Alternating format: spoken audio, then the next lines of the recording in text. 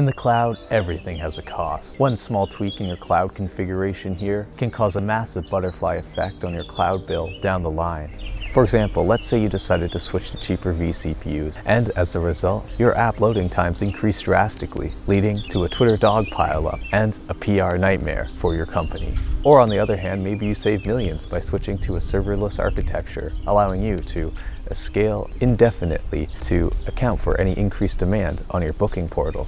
To balance cloud computing costs, service levels, and innovation speed, organizations, engineering, IT, finance, and development teams get together behind closed boardroom doors to discuss, debate, and test these different cloud and app architecture strategies to see which is best and most cost efficient for their enterprise. These architecture flavors are known as cloud enabled, cloud native, and cloud agnostic. Let's take a look at them. But before we go any further into this video, check out our cloud architecture strategy map in the description below, which lays out visually how each strategy looks like in different types of organizations. It also helps explain how these companies use microservices, open source software, and even their on-premise apps to operate the most effectively as possible. Come and check it out for free. Now let's roll that intro.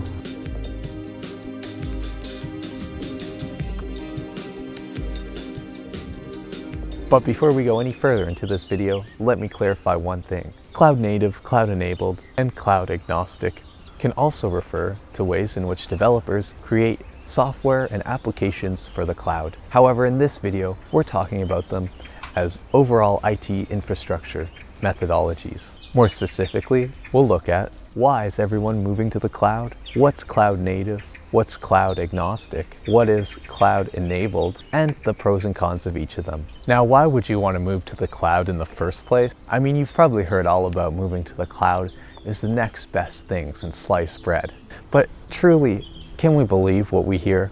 Well, let me tell you a little more about it. Through lifting and shifting assets from the classic on-premises-based architecture to cloud-based architecture, organizations can tweak the parts under the hood of their software apps and services on the fly, or even swap the whole engine to a new vehicle if needed, making it faster and cheaper to keep their businesses agile in case of, well, pandemics, earthquakes, civil unrest, and most importantly, to keep up with the ever-changing market.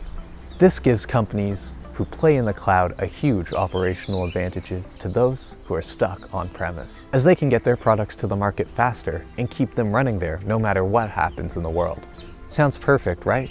Well, not exactly. It's not all fun and sun in the cloud paradise. Moving your data, IP, business process all over to the cloud willy-nilly can be a little bit dangerous in a business sense too. For example, you could inadvertently lock yourself into dealing with one vendor for a very long time, and it can get hard to switch out of that vendor if you needed to. This would make you vulnerable to their price increases and their underhanded business practices, if any, came up. Enter the cloud agnostic, cloud enabled, and cloud native IT architecture strategies, which all play around cloud providers and service providers' strengths and weaknesses to help the enterprise organization operate efficiently in the cloud. Let's take a look at them. First is the infamous cloud native architecture. Being cloud native means that your apps and workloads are built in such a way that take advantage of one single cloud vendor's services. But you may be thinking, Jordan, didn't you just say that's a little dangerous and not that smart of a business move? And the answer is yes, but it does have a lot of benefits as well. Essentially, being cloud native allows companies to take the best advantage and get the best deals possible by showing their loyalty to that single cloud provider. Using a cloud native architecture has benefits like faster scalability, an ease of creating more resilient cloud architecture. Cloud native solutions often come with better performance and better efficiency. Free load balancing features, often the cheaper option since you will be licensed based on use and storage needs, and there are no software or hardware installations needed compared to on-premises. It's usually easier maintained, allows enterprises to bring new innovations to the market faster, decreases management costs and oversizing, updates and patches can be implemented quickly and easily. Now let's take a look at a couple of the drawbacks of cloud native. Taking the leap and switching over to cloud nativity as a whole can be a long and complex process if you're originally on premise. there's a high chance that your development team overhead will increase. Your existing apps could have to be re-architected to live and work on the cloud, and it also comes with a lack of portability, meaning if you want to stick to mostly Azure but move a few of your infrastructure parts over to AWS or Google Cloud Platform, you may run into some issues and they might not want you to do that, costing you another can of worms down the line. In conclusion, cloud native, although at the cost of freedom, allows organizations to tap into the premium benefits, speed, and agility that sticking with a native cloud partner can offer. Now let's talk about cloud agnosticism. At its core, cloud agnosticism is the art of not being locked in to one single cloud provider for your cloud IT architecture solutions. It also heavily uses open source technologies and portable components to make the entire system run as efficiently as possible wherever it needs to. Becoming cloud agnostic is an enterprise strategy that revolves around not being reliant on one single cloud vendor. Instead, you stack together multiple smaller solutions such as monitoring, compute power, storage, and backup to put your cloud agnostic infrastructure all together as one. Unlike cloud native, being cloud agnostic allows your company to switch between cloud providers whenever it wants to. And if you really wanted to, it would even allow you to use multiple cloud providers at once. Let's take a look at the cloud agnostic benefits. When you're cloud agnostic, it'll be easy to migrate from one cloud provider to another. You can expect a consistency of performance when moving between the platforms. You're able to maximize your redundancies. You can use open source technologies and avoid licensing compliance costs, and can run a tailored cloud infrastructure which can potentially be cheaper than cloud native in the long run. Cloud agnostic cons. You are responsible for managing all of the small moving parts in your infrastructure, which could increase management costs. It requires a higher investment in developer resources, potentially higher upfront costs, and you may miss out on some of the benefits cloud native companies enjoy, giving their customers like Azure's Cosmos DB or even Amazon's serverless computing. However, unlike cloud native, cloud agnostic gives you the freedom to forge your own path in the clouds. Alright, now it's time to talk about what cloud-enabled means in an IT architecture sense. Cloud-enabled is often a misused term. Well, this is because cloud-enabled is often used to describe types of apps that were originally built and forged in the real steel IT on-premise servers and infrastructure there, and were just ported over to work in cloud, or were just tweaked a little bit to work with the cloud.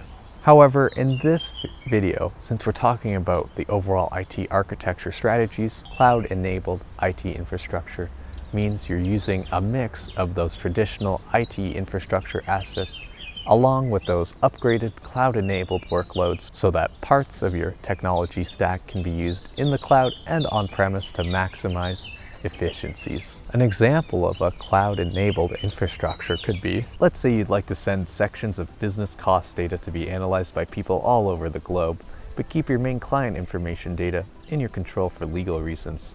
You may benefit from a cloud-enabled IT infrastructure. This is so that you can run scalable data distributing workloads to get your data analysis done fast and cheaply in the cloud, while your in-house computing and secure storage is done under lock and key in your organization. Cloud-enabled benefits include reduced cost of managing on-premises physical IT systems. You can keep components like data storage in a secure on-premise environment, increase your business continuity, upgrade your collaboration, and reduce administration hassle for some of your IT processes. Cloud-enabled cons include, if something goes down on the physical side of things, the cloud will have trouble communicating back and forth with it, which means it's susceptible to internet outages or any service outages like that. It's costly to configure. You start going into an ongoing cost model, and it can be complicated to manage the costs. Jumping neck deep into the world of clouds can be an icy plunge that you don't want to take alone. However, to warm yourself up, I want you to download our cloud infrastructure strategy map that outlines how the biggest enterprise companies in the world piece together their cloud infrastructure for maximum operational effectiveness. Link in the description below. Whether you're migrating your workloads, apps, or just doing some cloud research for your organization, we made this video to help you get a deeper understanding in the different ways you can jump into the cloud, or just dip your feet in, if you so please. However, one thing's for certain.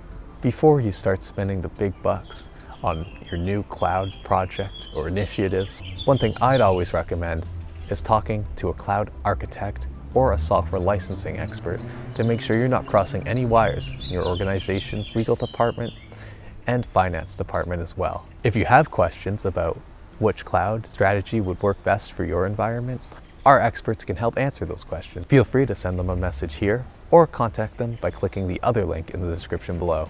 Now, if we missed anything, feel free to let us know in the comments below. And as always, don't forget to hit that subscribe button, smash the like button, and as always, keep your software safe and your assets managed. I'll see you next time.